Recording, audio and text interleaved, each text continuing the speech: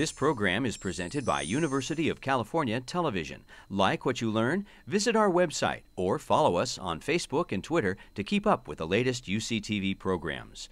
Also, make sure to check out and subscribe to our YouTube original channel, UCTV Prime, available only on YouTube. All right. My name is Cristina Mora, and I'm an assistant professor in the sociology department here at Berkeley, and it's my great pleasure to welcome you to the second panel of the day, Politics and Social Development in Cuba. We have a fantastic lineup of speakers for you this afternoon. In order, there'll be Catherine Gordy, assistant professor of political science at San Francisco State University, Arturo Lopez Levy, research associate at the Joseph Corbell School of International Studies at the University of Denver, and Wayne Smith, senior fellow and director of the Cuba program at the Center for International Policy. But before we move on to the speakers that we have here today, what we'll do, however, is play taped commentary. Our friend Rafael Hernandez, who many of you might know is a publisher and editor of Temas magazine, unfortunately could not be with us here today. His visa was simply not issued on time by the U.S. State Department for this conference.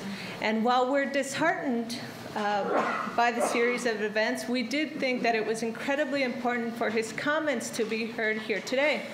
And so Rafael kindly agreed to videotape his comments earlier this week, and we'll kick off the panel nonetheless with his commentary.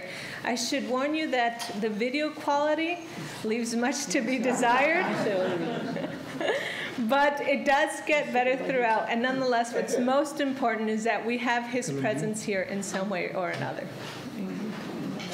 Good afternoon. Thank you very much for this invitation. We are at the It's going to be better than this. 6th floor of the Film Institute, very close to our office here in Havana, the office of Revista Temas. This is the last issue of Temas, which is focused on democracy and society. I am sorry I could not take some copies with me to San Francisco. Well, the subject of my presentation will be the political side, the political dimension of changes, of the transition, the politics of transition, and the main idea I would like to stress first is that these are sometimes, many times, considered changes, economic changes, and I want to emphasize the political changes. I want to emphasize the political implications and the political nature of the transition, of the changes today. To do that, I would like to basically consider three main topics. One, the political common sense about Cuba, which is basically the accepted truths that are considered, that are basically shared by many outside and also inside Cuba about the transition. I would like just to list these accepted truths that to me should be critically discussed. The second topic will be the political issues. The political issues of the transition, in the transition agenda, mainly problems and policies. And finally, if I have time, I would like to discuss and to present a few data about the power structure and the leadership. Well, number one, what is this common sense about Cuba, this political common sense about Cuba? I would like to list 13 truths, accepted truths, that are not questioned, that are not discussed, that are accepted as a common wisdom. Number one, nothing political has changed under Raúl Castro. These are only economic changes. Number two, Raúl Castro is the end of the line. There's no political succession. I am going to show with the data that there is a political succession right there. Number 3, the key institution in the new model, in the new government, is the military. Number 3, any dissent is prohibited and punished. 5, political opposition groups, dissidents, are a democratic alternative as opposed to the totalitarian nature of the regime. Number 6, national political mediation and reconciliation is taking place, led by the Catholic Church. Number 7, as long as the one-party system remains, any democratic changes, any democratization is meaningless. Number 8, Cubans are isolated. They don't know what is going on in the rest of the world. Number 9, the youth want to leave. Number 10, average real income of Cubans, income, not salaries, income, average real income is $20. Cuban immigrants are exiles. Number 12, U.S.-Cuban policy is driven by a powerful force called the Cuban-American lobby. And 13, as a second generation of Cuban Americans come to age, the Cuban American political elite is changing. It's changing in its ideological and political characteristic nature. Well, I would love to have the time to discuss all these accepted truths, but I can't. Political issues in the transition agenda. I would like to point out 7 main stumbling blocks in the transition. Number 1, hyper-centralization. Number 2, a state-centered socialist model. Number 3, declining political participation. Number 4, hyper-bureaucracy. Number 5, increased economic inequality and poverty. Number 6, old-fashioned media and social communication system. And number 7, weak social control and rule of law. If we consider these problems, most of these problems, if not all these problems, are not exactly economic problems. And these are the problems that have been targeted by the main political documents, by the main political programs in Cuba, mainly by the economic guidelines. What are the policies that are going to cope with these problems? Well, consequently, decentralize the system, expand the non-state sector, so de-statize the system, expand the non-state sector, downsize the bureaucracy, and finally restore administrative control and the rule of law. Again, are these economic policies? Well, let me say a few words about the Cuban leadership. The common wisdom is that the Cuban leadership is basically the same. We have now Raúl Castro, and Raúl Castro and Fidel Castro is more or less the same thing, according to that logic. Nevertheless, if we get closer to the information available about the political structures in Cuba, we will find that there are very interesting new data. And I would like to share with you that basically I am going to consider like the main political power structures in Cuba: the Politburo, the political bureau of the Communist Party, the Secretariat of the Central Committee, the Central Committee of the Communist Party, number 3. Number 4, the Council of Ministers. Number 5, the Council of the State. Number 6, the provincial Communist Party leadership, the general secretaries, the first secretaries of the Communist Party in each one, in every province, in each one of these 15 provinces we have now. And finally, the National Assembly of the Popular Power. I'm going to keep this list here. I'm going now to describe statistically what are basically the professional profile, the age, the gender, and the skin color of the members of these political structures. Number one, the Politburo. The Politburo members are 14. 50% of them are military. 4 are engineers, 2 are economists, and there's 1 doctor and one diplomat. 1/3 of this military are holding positions linked to 1/3 of the members of the Politburo that are military are holding positions that are linked to national security, not to political positions. And they were there. The majority of the military that are members of the Politburo were there before Raúl Castro and before the 6th Congress. Only 1 military joined the Politburo at the 6th Congress.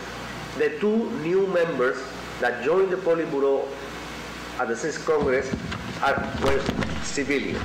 The Secretariat. The Secretariat of the Communist Party has 7 members. They are all civilians. And there's a variety of professions. There are doctors, economists, lawyers, political scientists. The Council of Ministers, which is a very important, of course, part of the government, is the backbone of the government. Is the body that rules the country, that runs the country on a day-by-day basis. Well, there are 17% of the Council of Ministers, of the 32 members of the Council of Ministers are military. But only 6 military are in positions that are not linked to national security. Of the new military, of these 6 appointed in positions that are not linked to national security, only 3 have been appointed by Raúl Castro. Almost all members of the council were appointed by Raúl, and the majority of them are civilians. As a matter of fact, the key positions, with only a few exceptions, a very few exceptions, the key positions in the economic section of the council are held by civilians. The vice president in charge of reforms, the foreign trade, foreign investment, tourism, agriculture, the central bank, finances, industry, administrative control, justice, foreign relations, and of course, health and education. The majority of the Council of Ministers, the profession that is represented, the highest profession in the Council of Ministers and the Cuban government are engineers and economists. 46% of the Council of Ministers are engineers, and 25% are economists. That makes a total of 71% of economists and engineers.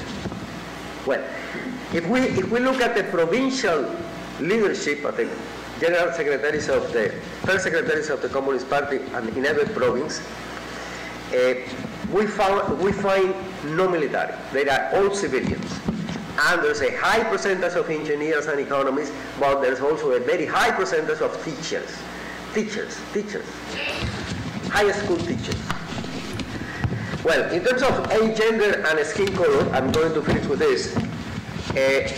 In general, we could find that at the top, at the top, we could find more senior white male, and at the second level, at the second rank, more youth, women, and blacks. This representation, this percentage, are very close to the Cuban population. If we look at the members of the Communist Party, which are like 3/4 over 700,000 members of the Communist Party of Cuba, their age structure and their gender and their skin color are very, very similar to the Cuban population.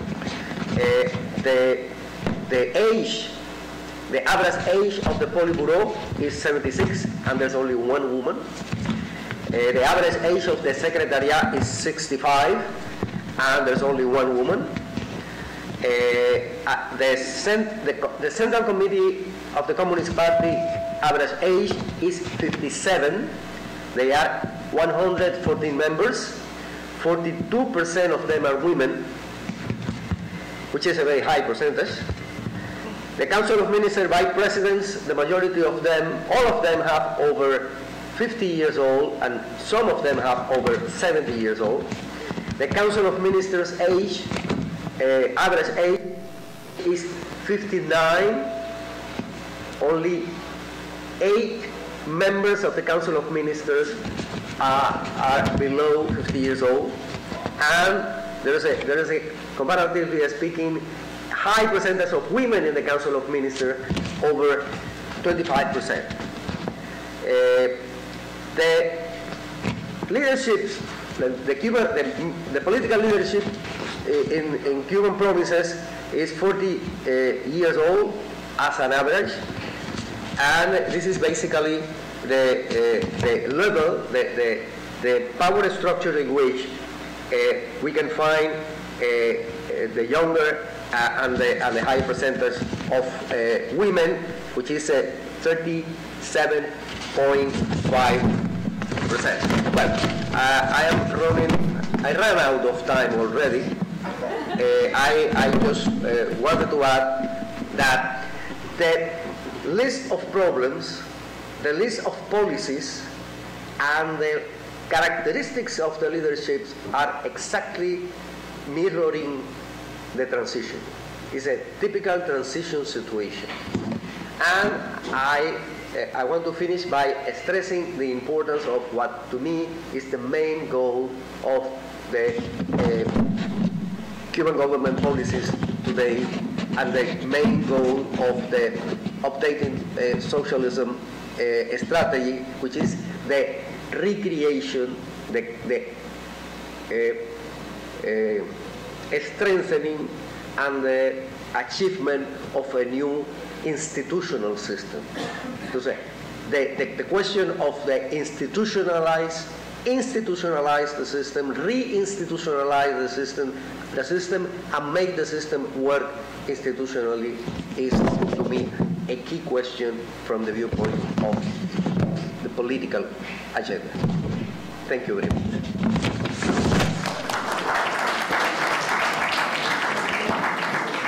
First, I want to thank the organizers for inviting me to join this panel. I'm especially honored to be on a panel that includes so many accomplished scholars and observers of Cuban society who have been observing Cuba and studying Cuba for much longer than I have. Given the large amount of factual information that the other panelists are providing, and also the fact that I am a political theorist by training, and that's why I'm interested in Cuba, my comments today will largely be theoretical and related to questions about how to think about Cuban socialist ideology, specifically what kinds of frameworks and concepts illuminate transformations of Cuban socialist ideology and move beyond some of the binary oppositions that contribute to deadlock in discussions about Cuba, and also fail to capture some of the less obvious ways that reality is theorized in Cuba, that experience is made sense of. So the following, and this is sort of riffing on Rafael Hernandez's list of political common sense. I'm going to provide some examples of assumptions that I think dominate discussions of Cuba and can occlude understanding how Cuban socialist ideology is negotiated and articulated, as opposed to always contradicted or affirmed. One, the fetishization of civil society as a realm of opposition. This is done by the Cuban government, by the U.S. government, and at times by the Cuban government itself, right? So when it is not defining civil society as mass organizations, it is defining civil society as a realm of opposition as well. The corollary to this is the idea that civil society is either a space of truly expressed non-socialist ideas, a truly political realm, versus the realm of the state as a realm of ideology, whereas in fact, of course, ideology is operating everywhere. Which is an obvious point, we all know that, and yet when it comes to talking about Cuba, that sort of gets forgotten for some reason. Right, the other idea of civil society is a space entirely at the service of foreign powers, right, which is the Cuban state's understanding. In the first case, civil society is valorized because of what it opposes, socialism, rather than because civil society is understood always as a site of political participation that makes demands upon and challenges the state. Once opposition is fetishized in this way, the degree to which groups opposed to the state exist and operate is the measure of civil society rather than the diversity of actors within political society, and I say political society, and the degree to which groups represent the concerns of people within Cuban society and work to achieve certain goals. The risk of focusing on the opposition between state and civil society is that the issues of sovereignty and ideology fall by the wayside, right? So issues of sovereignty as in issues that all states have to deal with, not just the Cuban state, fall by the wayside in the name of assessing which side of the state-civil society relationship wins out. Another common assumption is the frequent juxtaposition of ideology to reality, or ideology to pragmatism, the idea that socialist ideology in Cuba serves only to blind the leadership from what needs to be done or to serve their own interests with staying in power. And this ignores that ideology always functions to give meaning to the world around us. Another is the idea that Cubans outside the leadership are a monolithic group, right? What do Cubans think? What is the Cuban response? And I admit I fall prey to this, right? Cubans. Even the idea of Cuban youth or Cuban professionals as a monolithic group. Instead, it might be better to think about different positions within Cuban society, and that certain positions are more frequently adopted by certain groups. Another is the constant characterization of Cuba as in transition, as in crisis, right? As always on the verge of change, is always on the verge of heading towards liberal democracy, and nothing else counts. And this, of course, ignores the myriad ways in which Cuba is not on this path, not just because the leadership is wary of it, but because others within Cuban society are as well. It also simply ignores history and the fact that many of the issues that appear to be new challenges to the Cuban state or to Cuban socialist ideology are in fact old and not even specific to Cuba. For instance, balancing growth with equity. Finally, the assumption, well, not finally, there's a few more, assumption that Cuban social ideology is static, fixed, ahistorical, or conversely, that it changes according to the whims of the Cuban leadership. The corollary assumption that the Cuban state has a monopoly on Cuban socialist ideology. And finally, the idea that change is always top-down, but simultaneously that resistance to economic liberalization is always found among bureaucratic elites versus a Cuban population eager for free market capitalism. I think there's many examples of Cubans resisting liberalization. Of course, not all, but for instance, especially people who are more dependent upon the Cuban social welfare state. So nervous about the possibility of getting rid of la libreta, resistance to taxation, to cutting jobs, right? And even people who claim to be opposition will talk about the state not providing what it should, which is kind of an interesting example of the extent to which ideology, socialist ideology, is permeated, has become hegemonic, that even the opposition complains that the Cuban state is cheating them, right? Or the local bakery didn't give them bread, and so they give them double bread the next day, and they say, you can't fool me, right? That they owe that to me. So in order to better see the different ways that socialist ideology is articulated, it might be better to understand socialist ideology as a set of interrelated principles, including socioeconomic equality, inclusive nationalism, and political unity. Understanding socialist ideology in this way, as principles, allows us to consider it not as static dogma imposed by the Cuban leadership, but as something negotiated by that Cuban leadership, but also as living, an ideology is living in the sense that people think about it, and lived, as in that it's not just imposed, it's not just lived because of specific policies, but has some relationship to people's daily life. Now, rather focusing on the state versus civil society opposition to understand Cuban socialist ideology, it might be better to consider relations between a variety of different spheres of Cuban society, all of which have public and private aspects to them, and which at times overlap and at times are distinct. The overlap can be due to a variety of factors. Some actors occupy more than one sphere. Academics and some officials, especially lower-level officials, also operate in the popular sphere. Those in the popular sphere must also negotiate state institutions, including bureaucracies and schools. How everybody talks about Cuban socialism amongst their neighbors is different than how they speak in academic or government settings. This distinction, however, cannot be simply reduced to opportunism or fear, but also to the different demands of these different spheres. No one sphere can be said to be more political than the others. Rather, it is that different kinds of politics operate in each. Ideology is always situated in the sense that it is created and recreated in light of specific political problems posed within different spheres that escape the state-civil society categorization. In Cuba, while the state has often the last word in the form of laws, it has not in the form of laws, that's the way in which it asserts its last word, right? It makes the laws. It has not always had the first. While the state disciplines, and this is most clearly seen in the case of dissidents on the island, it is also a participant in a larger discussion. Some articulations of Cuban socialism within other spheres of Cuban society escape state control, but this does not mean that these other articulations represent the true version of socialism in opposition to the state, again, right, because the state has to operate according to certain rules and considerations that other spheres do not. In other words, one misses much of the story of the negotiation of Cuban socialism in Cuba if one frames this discussion always in terms of the state control versus freely expressed ideas. Again, while the state might have the last word on Cuban socialism because it ultimately determines what policies to implement, it does not have either the first or the last word on Cuban socialist ideology. How much time? Okay, hold on. 6 minutes. Oh, great. Okay, so I'm going to end this very, I understand, very abstract theoretical discussion with some admittedly cursory observations from my last trip back to Cuba in the spring of 2011. I was there for 6 weeks, right around the time of the Six-Party Congress. And specifically, I want to look at Cuban socialist ideology via a specific local site within Cuba. And so again, to really focus on specific moments of its negotiation.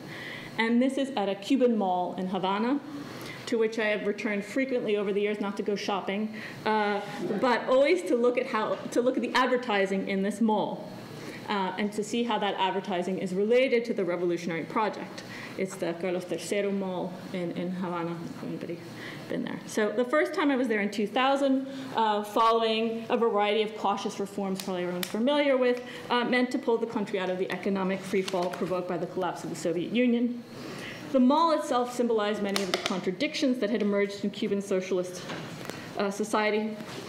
Following the collapse, the difference between the dollar and peso economy, the privileges of those with access to dollars. And in the entrance to the mall, there was a sign that read, "Sales plus economy plus efficiency equals revolution." And the sign, to me, was illustrative of the way that the Cuban leadership was dealing with or justifying ideologically those changes that had taken place. Members of the Cuban leadership, right, the now disgraced Carlos Laje, presented the economic reforms as necessary ills, as a bitter pill that had to be swallowed in order to preserve the achievements of the revolution. Now, jump ahead. One of the problems. Okay, I have time. Now, if sales plus economy plus efficiency equaled revolution, revolution was understood simply as the provision of social services in a society that was less egalitarian than it had been. And this ran the risk of reducing Cuban socialism to the welfare state, or worse yet, to shopping. In contrast to this, I found that popular responses, particularly within the realm of the arts and culture and music, expressed concern about this with this consumerist turn. Now jump ahead, another flash moment. January 2007, the same place, Carlos III, the slogan, sales plus economy plus efficiency, is gone and has been replaced with a much lengthier and moralizing description of what revolution was, taken from a May 1st, 2000 speech of Fidel Castro, of course, actually at the same time that the sales plus economy plus efficiency slogan had appeared. And this read, revolution is an awareness of historic moments, it is changing everything that must be changed, it is full equality and liberty, is to be treated and to treat everyone as human, and on and on and on. I'm not going to read the whole thing. But the point is that by 2007, the snappy slogans where revolution was reduced to a mathematical equation was replaced by a labored and detailed description of all the moral virtues of revolution. Rather than try and reconcile the moral culture with revolution, the signs now serve to remind shoppers of that original other revolution of Martí and Fidel. One could shop, but thinking always of one's revolutionary principles. Now fast forward again, May 2011, and it seems as if attempts to link the word revolution to the experience of being at Carlos III have been abandoned entirely. The entranceway has no signs about the meaning of revolution or bust of Martí. All it has is a giant photo of the Cuban national baseball team, and then further into the entrance, a large yellow sign for Western Union, to whose offices the amount of remittances from the United States has increased with Obama's election. Hanging banners celebrated Mother's Day, and a large electronic sign at one end of the mall flashed images of Visa and MasterCard, and then Girón, 50 años de la Victoria, followed by an invitation to visit the stores of Carlos III and information about what items were available for sale, spices, condiments, blah, blah, blah. Thus, in this case, there was neither an attempt to link ideology to practice, as in 2000, or to simply remind people of this original socialist ideology. The only political sign hung above the food court and exhorted people a trabajar duro, which referred to Raul Castro, the words that Raul Castro had used to end the address of the Six-Party Congress held the previous month, in which the leadership had outlined its new economic plan. Efficiency played an important role, but so did work itself. There were no references to Che, but the message resonated with his insistence Cubans must work hard and must do so thinking not just in the immediate satisfaction of material needs. Indeed, Raul ended the Fourth Congress of the Union of Young Communists in April 2010, insisting that the economic battle today consists more than ever the principal task and the focus of the ideological work of the cadres, because on the economy depends the sustainability and preservation of our social system. That's why I think that it's significant, and I realize this is a kind of speculation, but I think it is significant that there is no attempt to even link what's going on in the mall to socialist ideology. I think this says something about, yes, in fact, there is something, even though there's always the cry of Cuba in transition, Cuba in crisis, that this is, in fact, a significant shift. At the same time, there is an echo back to previous debates within socialist ideology about the meaning of work within a socialist society. Okay, one last comment. By 2011, the contrast between the merchandise available at Carlos III and outside was less stark. Cuba looked more, to me, like other Latin American countries. Apartment entrances now house cuentapropistas selling a wide range of items, including CDs, plumbing parts, and clothing.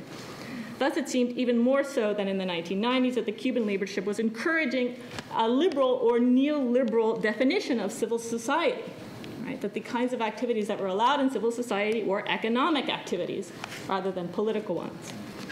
And this is echoing a concern articulated most consistently and eloquently by Aroldo Díaz, about the importance of having marketization accompanied by political pluralization in order to ensure that at least some elements of socialism can survive as the state itself distances itself from socialism and from socialist ideology, which seems to be what is distinct about these latest changes. Now I want to just end and saying that I think the transformation of the public realm into the realm of buying and selling is worrisome not just for socialism but for democracy, right? And not necessarily in its liberal form. And finally, I don't think that mercantile capitalism, which is the buying and selling of goods, can hardly be a long-term solution to Cuba's economic woes. Thank you.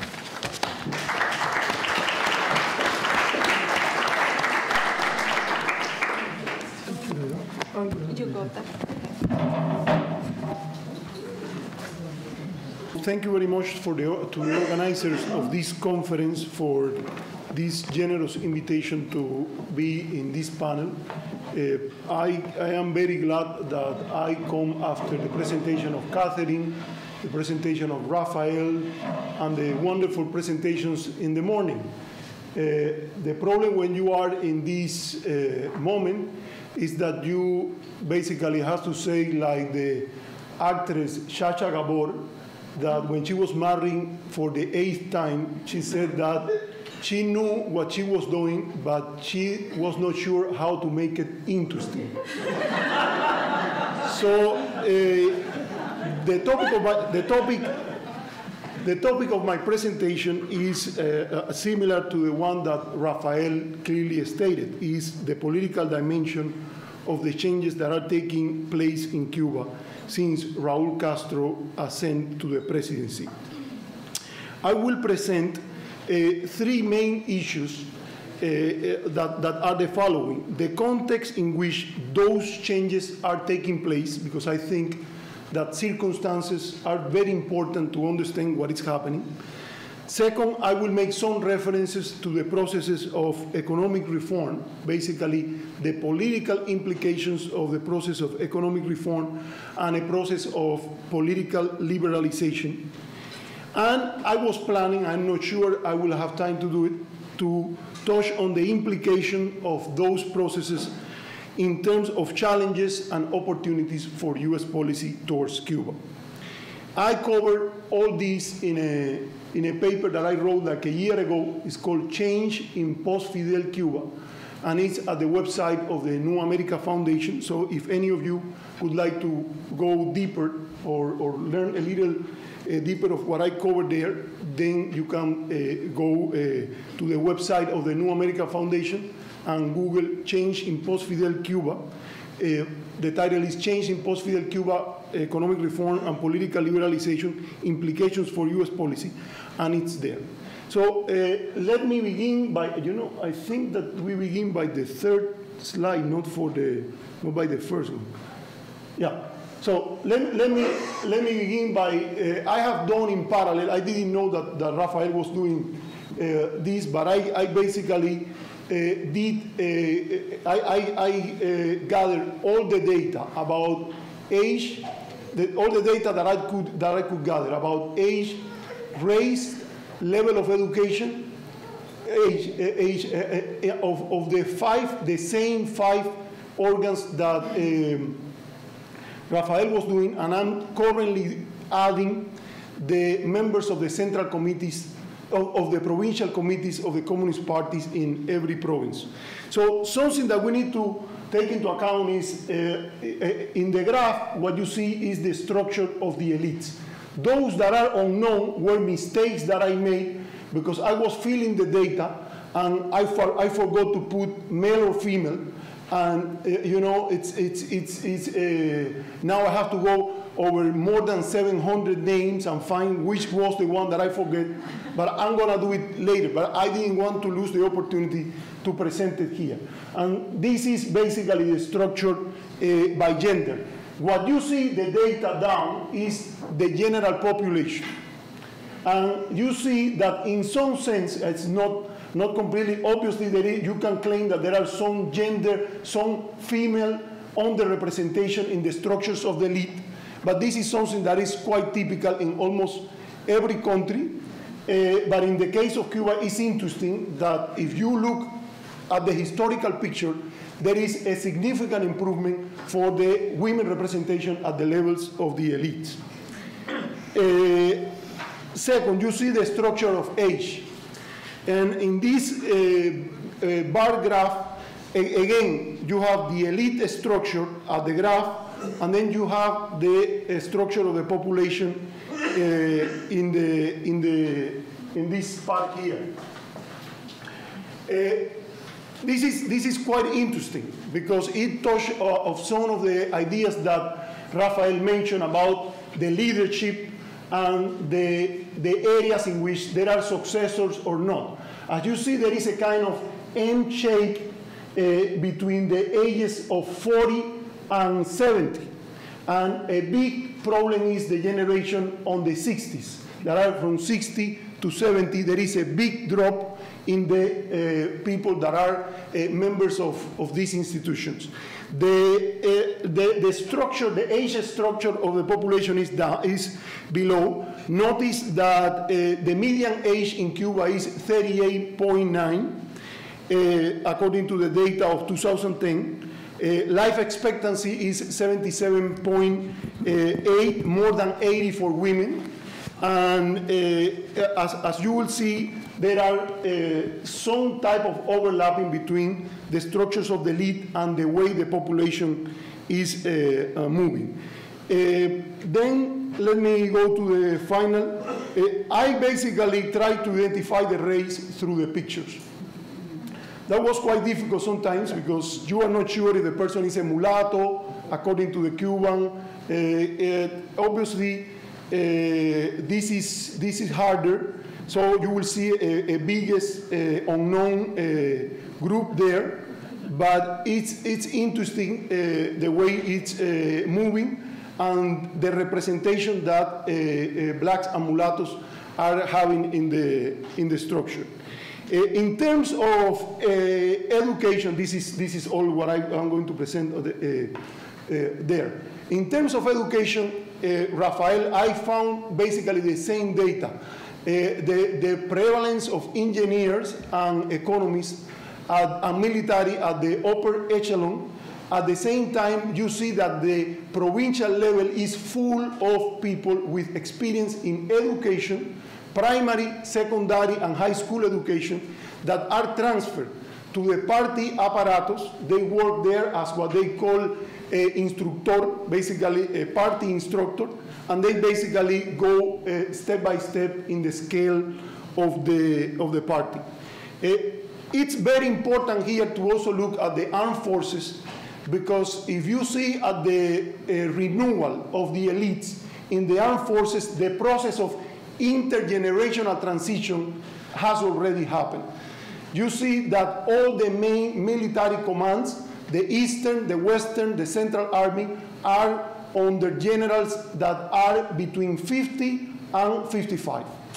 So there is no question about that. And the Minister of the Armed Forces, General Leopoldo Sintra Frias, is in his late 60s, early 70s.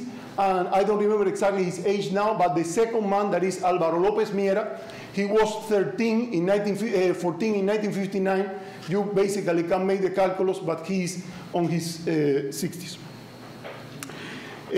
Another element of the context in which the reforms are taking place is the particular relationship with the Cuban American community, or the Cubans living abroad. This year, according to some data, there were close to 400,000 family trips to the island. So the link between Cuba and the Cubans living abroad has increased significantly, and they are a factor also shaping this ideological debate that Catherine was mentioning. I want to be very clear in what I'm going to say now about the source. What are, according to some, I would say, hostile sources to the Cuban government, what are the main concerns of the Cuban population? If you look at the Freedom House survey and the IRI surveys in 5 different provinces, the 3 main issues were basically welfare issues. People expressed that they were worried about, or their main priorities were house, transportation, food, and in the second year, this has done, I think, for 3 years now, but in the second year, they expressed some worrisome attitude about jobs. Second, freedom to travel. When people talk about demands, things that they would like to change in a list of rights, they talk about the ability to travel. Third was the right to own private property. And this is not what the IRI say or what the Freedom House say, but let me tell you how I see it. Since I am speaking to an American audience, When the Cubans speak in Cuba about right to own private property, they use a phrase that is very typical. It's the right to own, el derecho a tener mi propio negocio. Notice, the right to own my own business.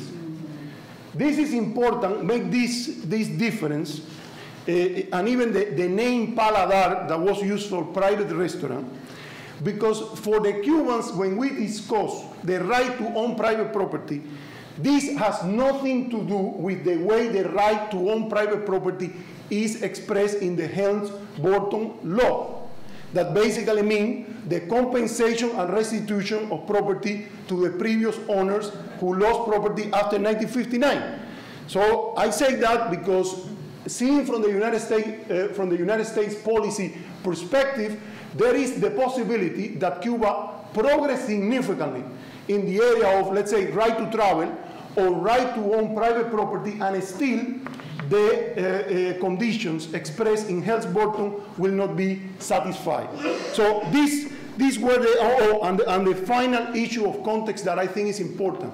And I'm glad that even discussing the issue of the economy, Ambassador Entwistle mentioned it in the morning, and it's the issue of the presence of a nationalist and a strong nationalist culture.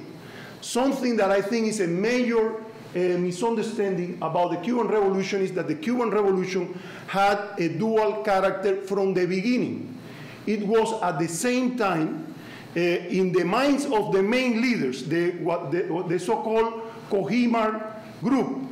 It was a socialist revolution with strong communist leanings, but also it was a nationalist revolution embedded in the authoritarian political culture of the 20th century Cuba.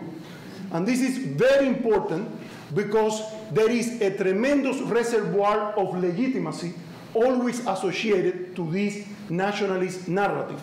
And it's important when you discuss almost everything in the Cuban context. So let me discuss a little about the two processes. The process of economic reform, I would basically define it as a process that includes two major dimensions. First, a process of marketization, or a transition to an economy in which the role of the market is an integral part of the new model. And here we need to understand that there is a transition that is a long transition. It didn't begin necessarily with Raúl. Although I will agree that Fidel never expressed any type of, let's say, benign acquiescence to the adoption of market mechanism.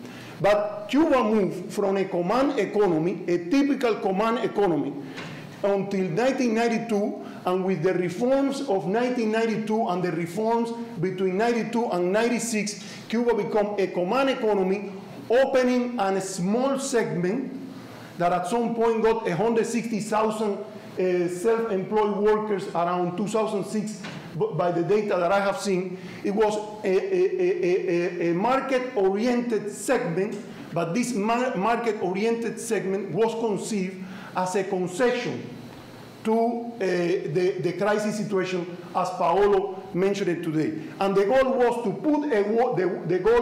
put a wall around this market-driven sector to avoid the contagion of its political implications to the rest of the economy.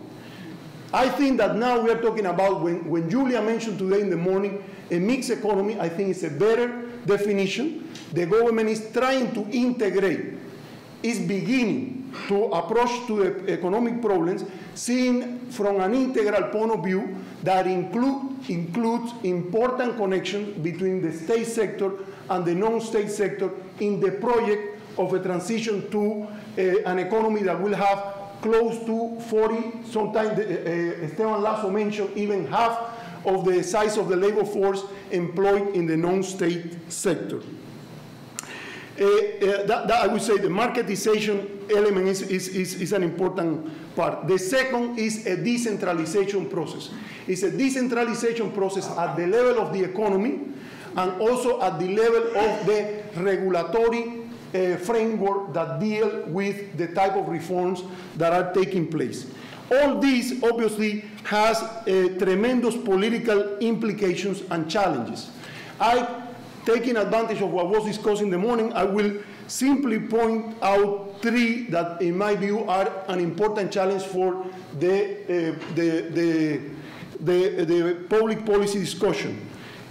First is the issue of the potential overlapping of differences of class, race, and region. And this can create situations that could be tense as part of the of the economic reform. Second, that decentralization could represent also a decentralization of corruption. And basically, I think that the authorities has been clear on a timing and sequence of changes that put an emphasis on having an anti-corruption agency or creating a strong anti-corruption agency early on the reform. The creation of wage gaps between the state sector and the market-oriented ones. And finally, with the migratory reform, the issue of a potential brain drain. I think this is the main issue on the economic reform. Let me go briefly to the liberalization, political liberalization process, and I will end there. Here, the essence of the process of political liberalization is a less vertical type of state-society relations. This is not reduced to the marketization process.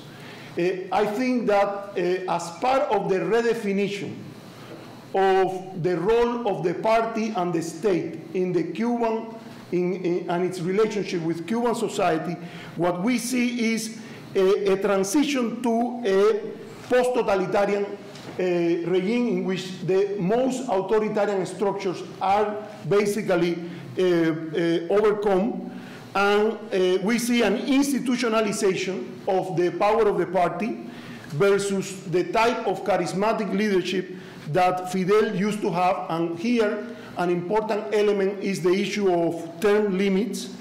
Decentralization is a very political process. It's not only economic. Obviously, it represents a major challenge because it implied a transference of power from the center to the provinces and to the municipalities. And we have seen the emergence of a new type of relationship between religious communities and the government. Here, I would like to connect my views with something that Catherine pointed out early. In the analysis of this process of liberalization, it's even more important to take into account the separation between what is called political society and what is called civil society. Something that I think is going quite clear is that the government is ready to establish a dialogue.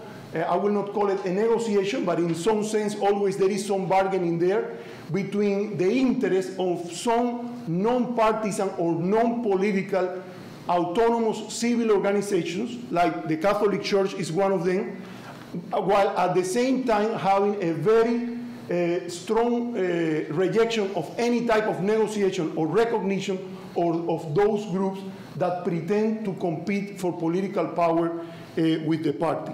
So I'm gonna leave it there, and I look forward to your questions in the session.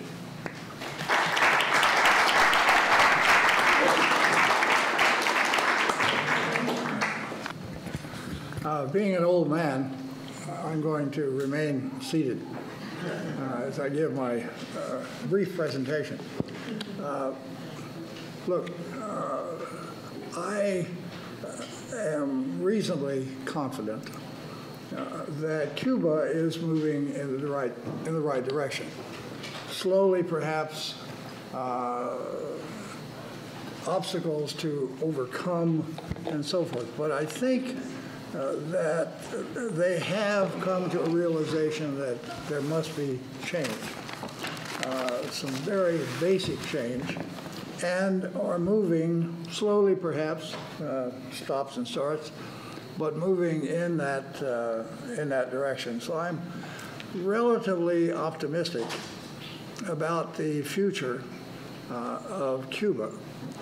I'm not at all optimistic about the future of U.S.-Cuban relations. Well, I say the future of U.S.-Cuban relations will continue to exist, but there's going to be, I think, some very, well, maybe not dramatic, but there's going to be change. We're not going to have the same kind of system that we had in the past. Maybe that's good. In fact, I think it probably is, but why not? Why am I not optimistic about the future of U.S.-Cuban relations? Well, look, I've said from time to time that Cuba seems to have the same effect on American administrations that the full moon once had on werewolves. And we just don't seem to be able to deal rationally with Cuba. Look, I've been, and I must confess, probably another reason for my pessimism is that I've been involved in this so long without any reason to be optimistic. As we were breaking relations with Cuba, as getting on the boat to steam out of Havana Harbor, I remember saying, I'll be vowing to myself I would be with the first group of American diplomats back into Cuba. And thinking it might be, a couple of years. Well, 16 years later, I was with the first group of American diplomats back in. I was there for a time under Jimmy Carter. And then along came Ronald Reagan, and it was clear that there was not going to be any positive change in our relationship with Cuba, quite the contrary. And so I sent in my cable asking to be removed from the post and given a job unrelated to policy until such time as I could take early retirement. But vowing to myself, I wouldn't really retire to that sailboat and start around the world until there were normal relations with Cuba. Well, ladies and gentlemen, that was 30 years ago. And as we now enter perhaps the second administration of Obama, I don't see any grounds for real optimism. It could happen after the elections, perhaps, but one must have one's reservations. I think that there was a time when 9/11, we have the attack against the United States. Virtually every nation in the world, virtually every nation, there were a few, but virtually every nation in the world was with us. Even Cuba. Cuba indicated that it was leaving its skies open. American planes could land. It was signing all the UN anti-terrorist protocols and made every gesture to indicate that it would support the United States. And what did George Bush do? He rejected all that. Said we didn't want to have anything to do with Cuba, and for the next 8 years, we didn't negotiate with Cuba. We had been, but now we stopped. Bush made it clear that our objective was to bring down the Castro government. It was nothing less than that. Well, George Bush, one must admit, George Bush was, yes, probably the worst president we ever had. So one must excuse him, I suppose. But nonetheless, it did leave a certain flavor, a certain bad taste in the mouths of the Cubans. Then in comes Barack Obama, and there was a hope, expectation that he would bring about change with Cuba. Well, let me put as an aside that he did bring about other change. It was a much better administration than we had had.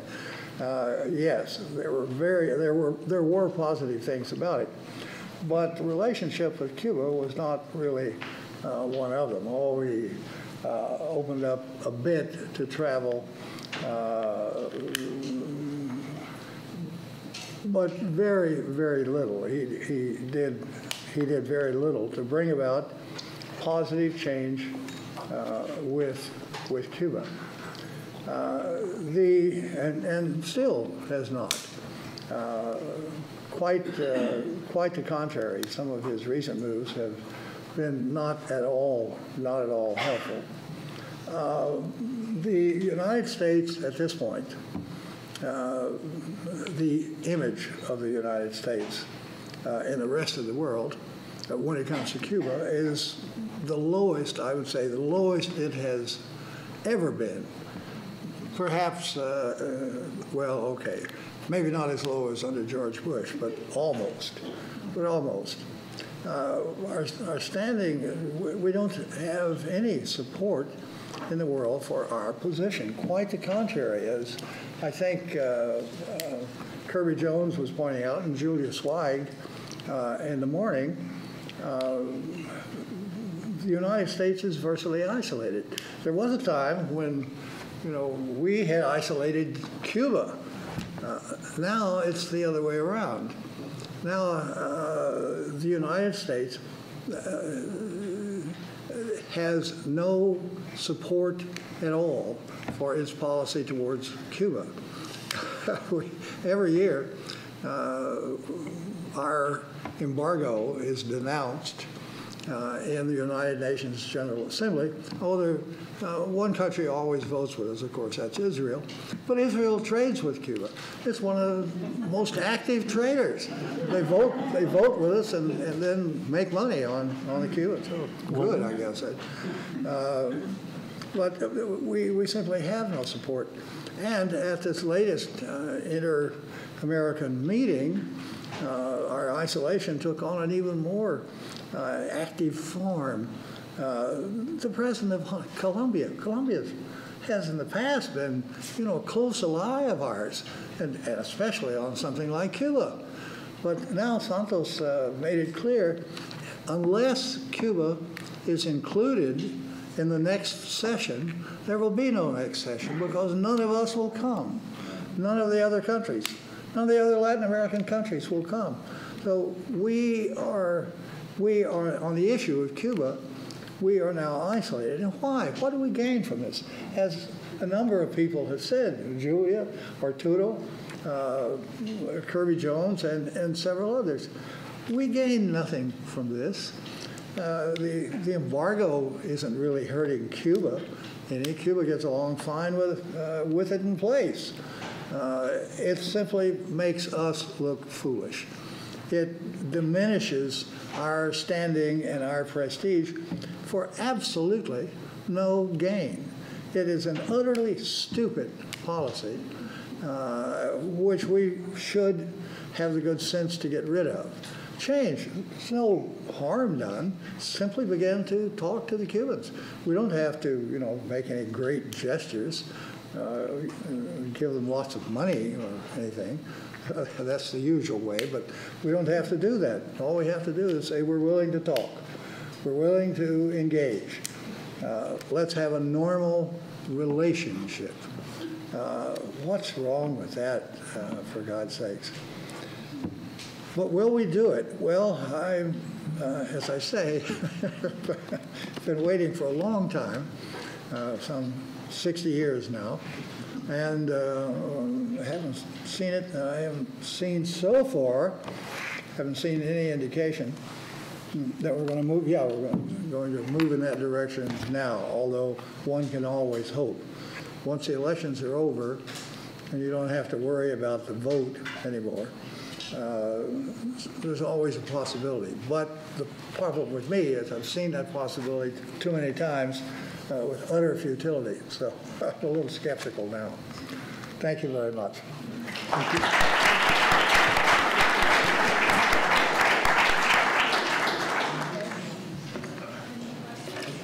So questions? How can you say such things? That's a question. So we'll pass these around? I'm going to give them to you. Okay, so there are question cards being passed around, and the way it'll work is people write down their questions, and I'll read them up here. So we've got the first question. I think it's addressed to anyone in general. Do you want to come back up, Catherine? Okay.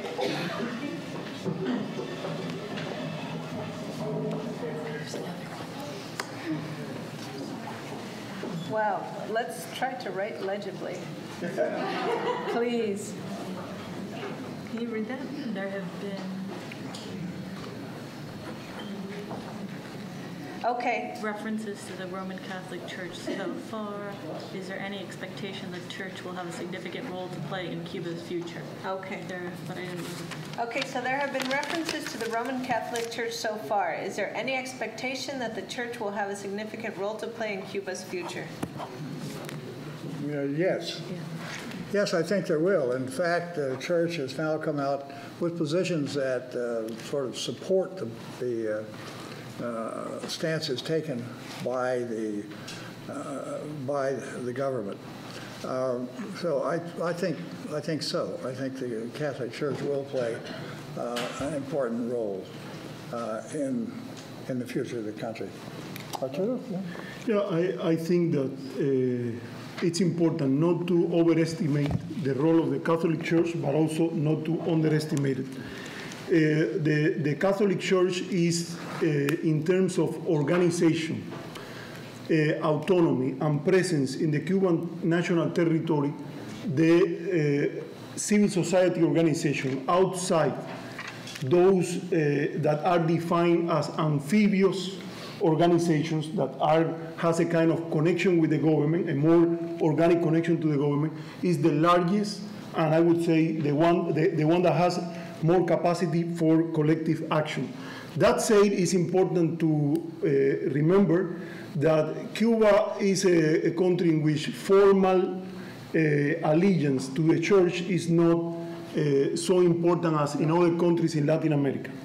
No. But again, I go to what I said in my presentation about the difference and complementarities between civil society and political society.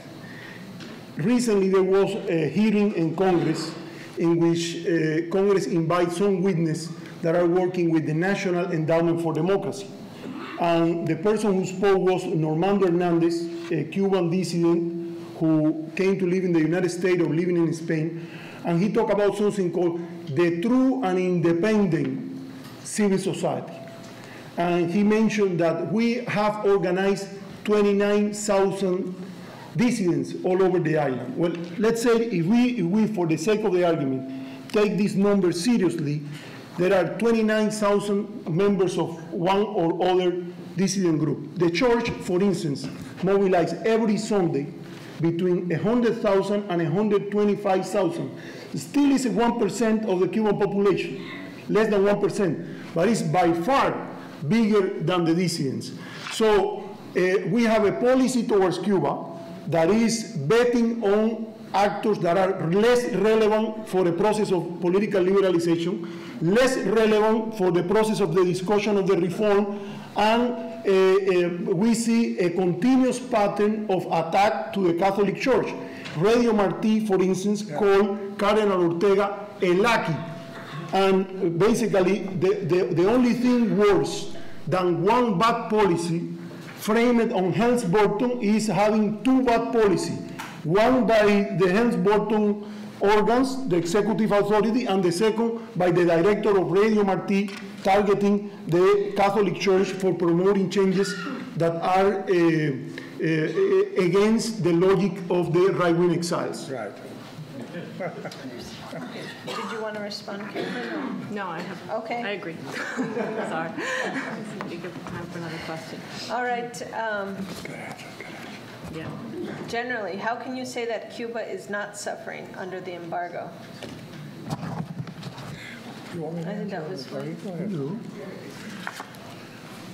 Cuba is not really suffering under the embargo because it can trade with every other country in the world. And the Cubans are very clever traders. That's T-R-A-D-E-R-S. And they do reasonably well. The embargo is something they can use over and over again to hit us over the head. If it weren't for the embargo, well, not that it has no harm at all, but it's not really crucial. It doesn't really hurt the Cubans, especially because they can trade with every other country in the world. And they are now trading, with Brazil, Canada, France, no longer dependent on the Soviet Union by any means. So that's my answer. As long as you can trade with every other country in the world, the fact that you can't trade with the United States, even though it's your nearest neighbor, and the country you used to trade with all the time, is not going to bring you down. It's not going to have serious effect. As much as I generally, for me, it's a great honor to be with such an expert as Wayne Smith is. I disagree with the idea that Cuba is not suffering under the embargo. I believe that the 10% clause that basically regulate the trade with Cuba of any product that contains 10% of American components is hurting the Cuban economy. I think it's also hurt the potential for exports. I don't think that this is the main problem now, but obviously in terms of opportunity cost and potential, it is hurting Cuba. It's helping Cuba? It's hurting. I don't know if I know that I have accent issues. I say hurting, H-U-R-T-U-I-N-G. Okay. Not helping. We misunderstood. Yeah, it's hurting Cuba, the 10%. I will not add a lot. I'm probably this public knows about the fact that America is the biggest market in the world and Cuba is 90 miles. And obviously this is a problem for the reforms. In political terms, I am not going to quote the Communist Party of the Soviet Union or the Maoist Party of Nepal, but Human Rights Watch and Amnesty International, they consider the embargo a violation of human rights of Americans and Cubans in its own merits, not the effect on the human rights situation in Cuba. In its own merits, the embargo is a violation of human rights. I will not add more there except one issue. The reform, the economic reform that was described by Paolo today in the morning and others, basically talk about the expansion of a market-driven sector in Cuba. So even if for the sake of the argument you accept that we have to live under the structure of the embargo, the irrationality and counterproductive character of the embargo increase when the structures that you are blockading include not only the government economy, but also the emerging non-state sector of the Cuban economy. Okay. Let me just add, not to take issue, but if you take issue, it's fine. What I'm saying is it doesn't particularly hurt Cuba. It certainly hasn't hurt Cuba so much that it's forced Cuba to move away and give up the measures that call on us to impose the embargo. I would love to see the embargo lifted, of course. It should be lifted. It's dishonest. It's counterproductive. But not so counterproductive. My point is it's not so counterproductive that it has forced the Cubans to move in the other direction. It's not an effective policy tool. Yeah. Okay. California will soon have California is already less than 50% white. Since Cuba has roughly a 50% black-white ratio, roughly, Is there a recognition that the U.S. can learn something about race relations from its Cuban neighbors? Go ahead, I'd say so, but A recognition on the part of whom, or who? Yeah. Who needs to recognize? I guess can the U.S. learn something from the way Cuba grapples with diversity, or whoever posed the question? Go ahead. I'm just going. If that's the question, I'd say yes, obviously. Yeah. I think that both societies can learn from the treatment of the racial issues in the other one. Cuba, basically, if you look at history, even it has a multiracial integrated army when Cubans were fighting for independence since the first independence war. And it has done important things, let's say, in public education. They lock everybody in the public education system, and that was a way that they improved a lot the standard of education for what, well, in America you will call it a minority, but in Cuba is half of the population. At the same time, I think that there are experiences in America as the way we have dealt with affirmative action, and I believe that in Cuba it will be very important to try to explore possibilities of using this thing. The United States also should take into account, when we discuss complaints or historical claims, what was the Cuban history. Because every time I have been in Cuba, for instance, and I go and talk with people that are on these race-oriented groups, they basically, when we talk about American foreign policy, some of them basically say, well, now they are claiming about the injustices committed by the revolution after 1959, and there is no discussion about the historical injustices such as slavery, that is a central part of the laundry list of historical injustice that if you open this Pandora box, Cubans will discuss. So I think that we need, each of Cuba and the United States both need to be more conscious of their history and study the issue of race. And to end, I agree with what my friend Wayne said. I don't think that the embargo is the main responsible of Cuban economic problems, but I say that it's an issue that is complicating the process of economic reform and political liberalization.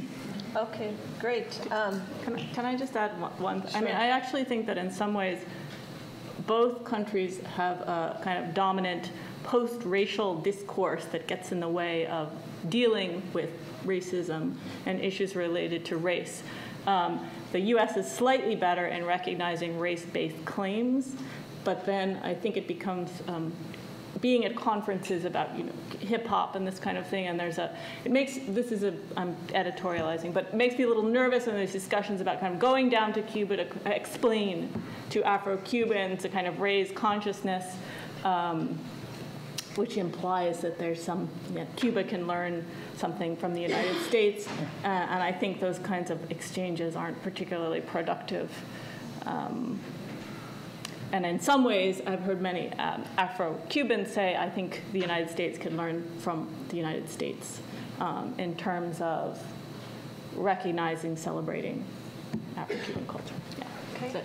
This question is for Catherine. Thinking about the flow of American products, if the embargo was ended, would this bring about elements of American cultural hegemony in Cuba? If the embargo was ended, would the flow of American products into, I mean, I think there's already tons of American products in Cuba, so I don't actually think I don't see how that would necessarily change with the end of the embargo. Is that the question? Yeah, that's exactly the sorry, question. I don't, and then there's already so many American products going in via Would there be more cultural hegemony then? No, I don't think any more than there is now. Yeah. All right. Several people mentioned corruption, in quotes. Is this about bureaucratic corruption? Is this about the police? And when we think about corruption in Cuba, is this more so than in any other government? That's not my thing. Who? Well, you want me to answer that? Yeah, I don't think there's any greater corruption in Cuba than there is in many other states, maybe even including the United States. But there is some corruption. Yes, there is, and it's something that has to be taken into account. I mean, we don't want to give the impression that Cuba is without any corruption, without crime. It isn't. Neither are we. So let's take it as a balance. I think that Cuba has typical patterns of corruption of command economies that come from the time when Cuba was a command economy. And now that there is a transition to a mixed economy, there is a potential for rent-seeking opportunities for many people there. And I think that the lack of transparency that is associated with the type of regime that Cuba has, and also the national security logic that is used to hide some information, is an area in which we should monitor. In addition, if you read the most recent work on corruption by, for instance, Dan Ariely, the professor at Duke University, he put a lot of emphasis in the petite corruption that is important in capitalist countries, in command economies, and Cuba basically has to, in my view, has to look at these issues in a second phase. Currently, it was very important, and I think it's coherent with the best studies about transitions, including the study about transition and economics by Dr. Gerard Roland from Berkeley, that say that in the timing and sequence of a transition to a market economy, one of the first steps should be to create a strong anti-corruption agency, and this is something that they did when they create the General Controller. Okay, so the last question. Isn't U.S. policy towards Cuba actually rational? Doesn't the U.S. want to crush Cuba so as to show the consequences of defying the, quote, free world?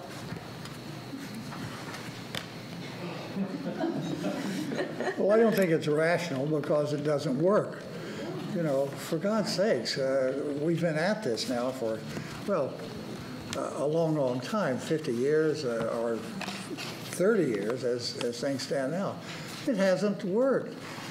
We've come to the point where, as I was saying, we are the ones who are isolated. We don't have any support. We don't have any allies in the world for this policy towards Cuba. So is that rational? Can that really be rational? It's not working. We don't have any support for it. What's the point? I have a rather long answer. Because I think it is rational. I think you could say it is rational in the sense that I do think that Cuba represents an ideological threat.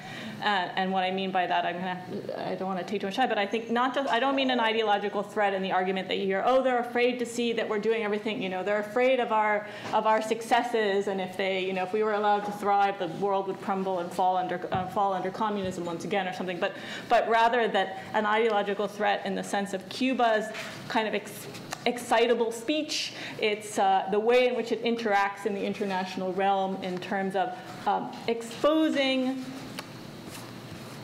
or demystifying liberal claims to represent the universal interest and hegemony and that kind of thing. And so I think it represents an ideological threat in its constant unmasking of the ideological.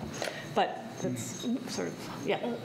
I think that our policy towards Cuba was very well defined by Pope John Paul II when he called it unethical, illegal, and counterproductive.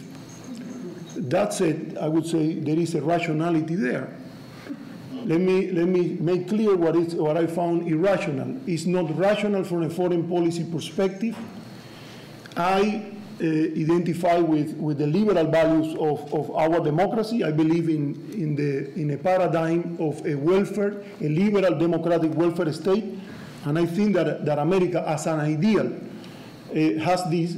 So I consider that our policy towards Cuba is not good for our economic interests, is not good for our strategic interests, our alliance in the hemisphere, the dialogue with other countries of the hemisphere. So it's not good for our interests, it's not good for our values, but it's rational from, it has been rational. I'm not sure it will be rational in the next future.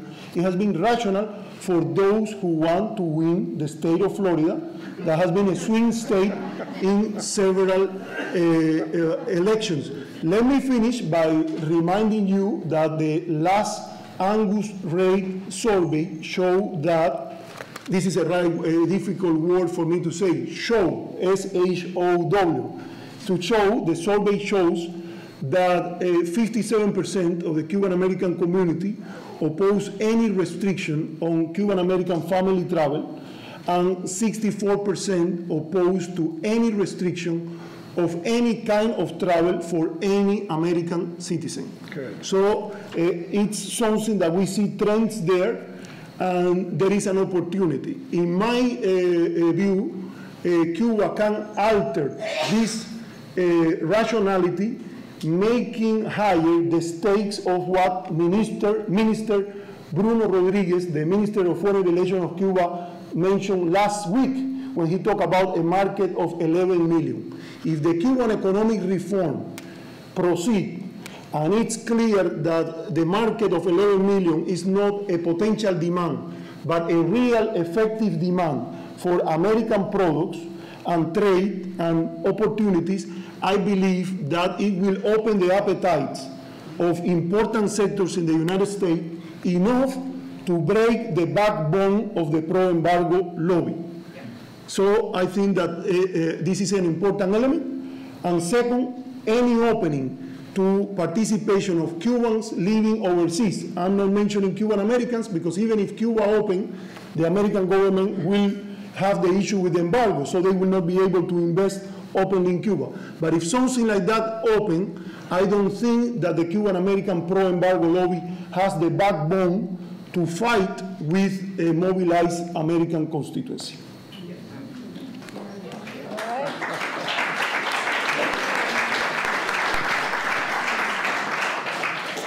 Thank you very much to all of our speakers. And with that, we'll